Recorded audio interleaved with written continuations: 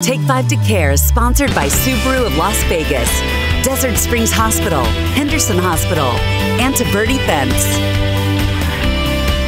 The new school year kicks off in less than 2 weeks. It's going to look a lot different than usual. That's why students in Las Vegas need your help more than ever. Ted spent the day at Desert Springs Hospital collecting school supplies for kids in the valley. Thank you to the Fox 5 viewers and community partners who came together to raise more than $20,000 total. If you missed it, you still have another chance to donate.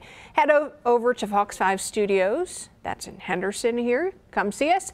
For families who need supplies, the Salvation Army will be handing them out next Friday, August 21st, starting at 7 a.m. at North Las Vegas City Hall. There will also be 1,000 boxes of food. You can find all the info on fox5vegas.com/take5.